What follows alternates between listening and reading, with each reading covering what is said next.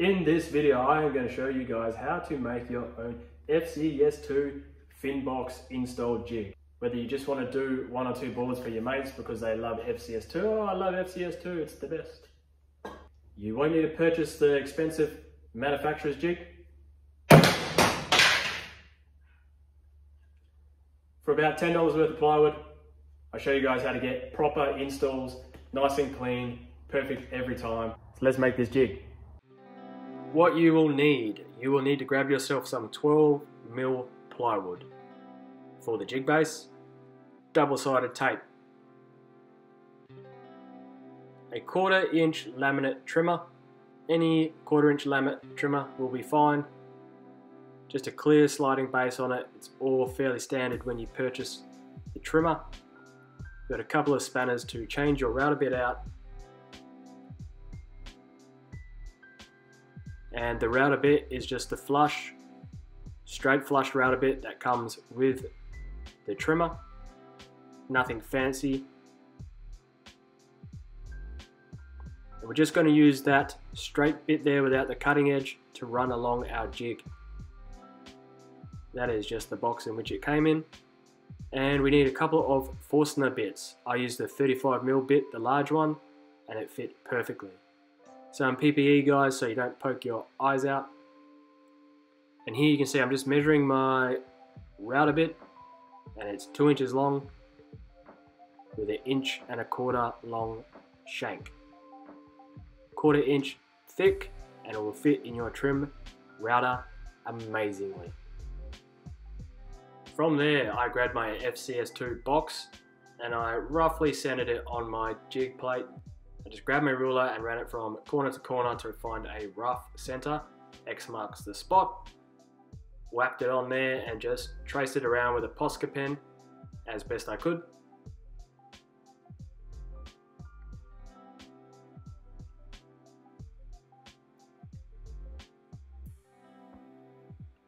I then wrote FCS2 on the jig plate because if I did not, well, I would forget that it was an FCS2 box jig plate.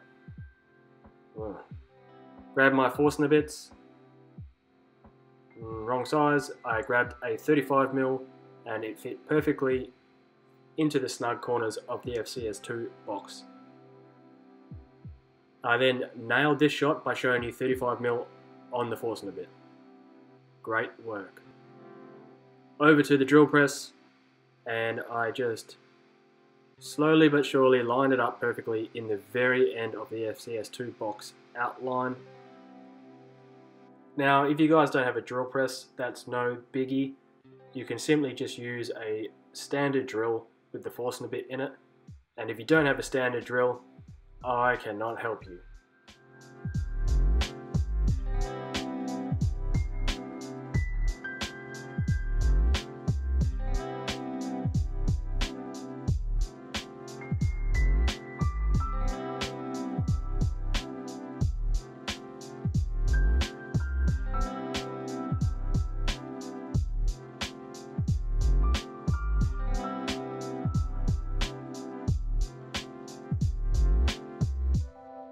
Once we've drilled out our 2 35mm circle holes, over to the vise and grab our jigsaw. I just then cut as closely along the line on the inside of the line as I could, so I'd have a little bit of play to come back with the sandpaper and the file and clean it up nice and neat.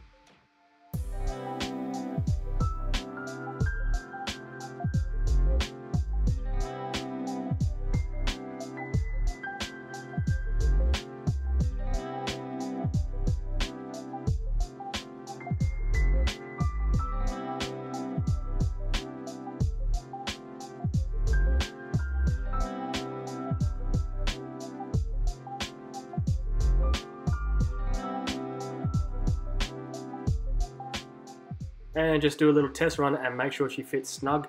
You don't want to make it too loose because don't forget you'll be routing out foam, so just make it nice and snug.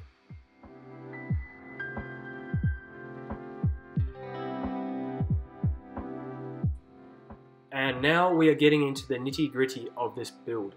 So that box is 37mm wide at the widest point. Divide that by 2 for 18.5mm for our middle point. Run 2 straight lines down the outside, measure in 18.5 mil and find your middle. So that dot there represents the very middle of our box.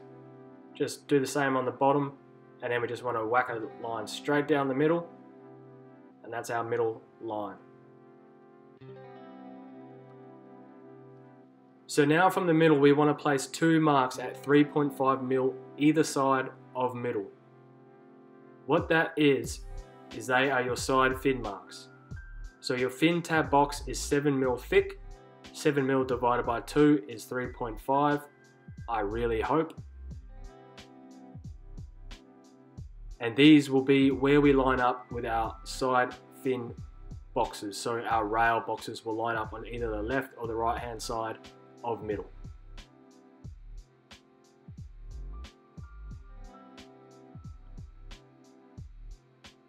So once you put your dots down and you're fairly happy with it, you can just draw a straight line all the way through.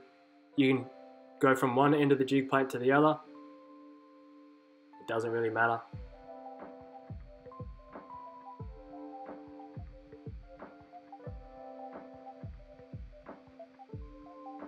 You can just see my mathematical equations on the side of the jig there. You don't have to do them.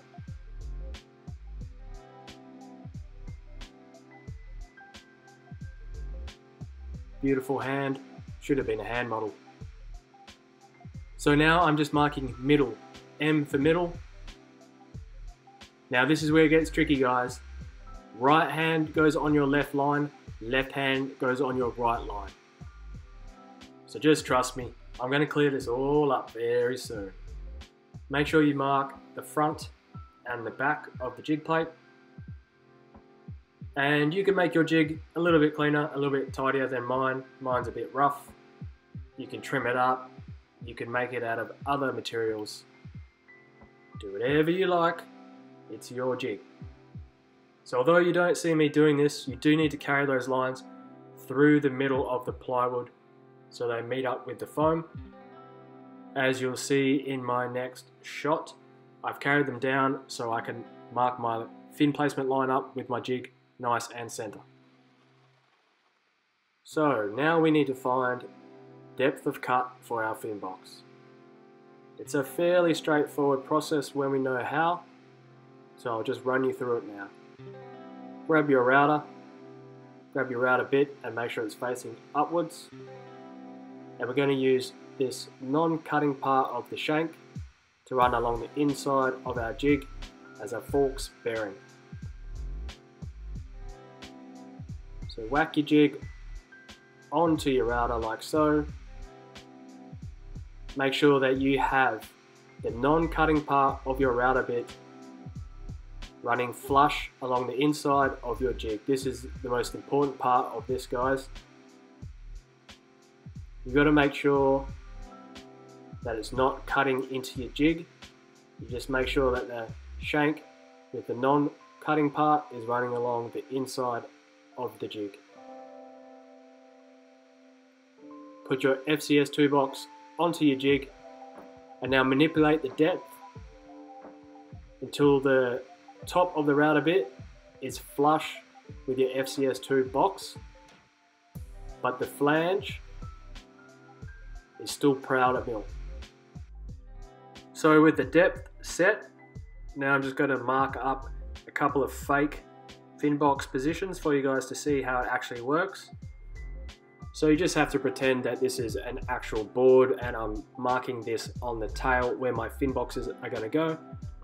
So there's my line, there's my rear dot, and this is on the right hand rail. So you always position your fin box jig on the rear dot. So what we want to do here is we want to use the left hand line that we put the right hand mark on. Sounds weird, doesn't it? But the reason for that is because we want the inside of our fin running parallel with that line. We don't want that line on the middle of the fin or the outside. We want the inside foil lined up with that line. So you can see there's my right hand rail mark, my dot, and I move my jig over and put the left hand line, which I put the right hand mark on, onto that line. This is the correct way to install your fins. You want the inside foil of the fin running parallel with your line. And you can see I just manipulate it here. I'm doing this one-handed, so it's a bit difficult. And there we go. Now obviously if you're doing your center fin for your thruster, you would use the middle line. You want that as a 50-50 straight down the middle, so you'd use your middle line for your center thruster, and you'd use your right hand for your left and your left hand for your right. So there you can see I'm using my left hand line for my right hand rail. So I'm just setting my depth, tightening up my clear slidey base. I don't even know what would you call that? Slidey trim base thing? Yeah.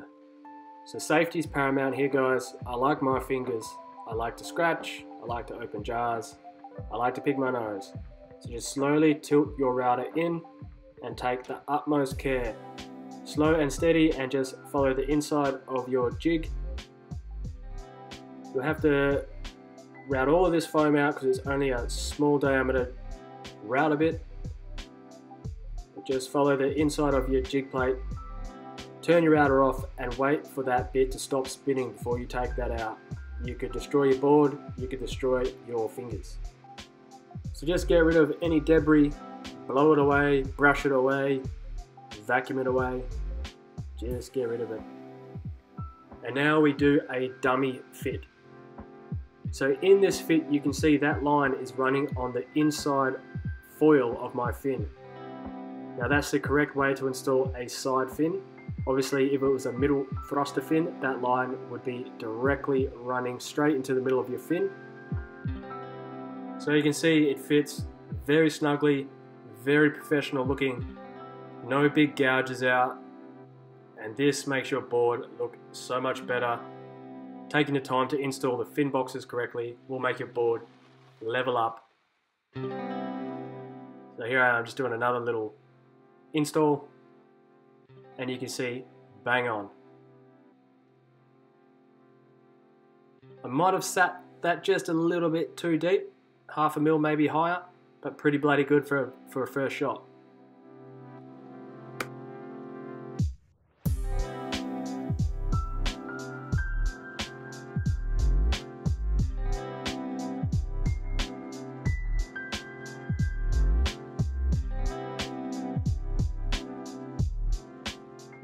And here it is, guys, my final trick.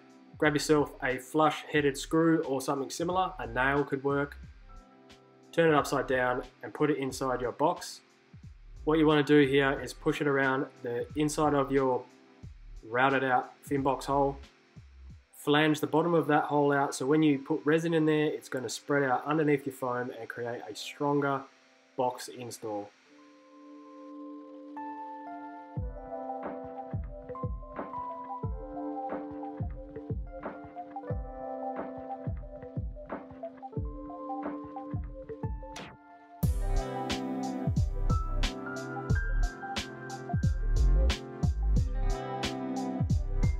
For all you futures guys, I'm hearing ya. And next week I have a futures jig built, 2-part system, $5 worth of plywood.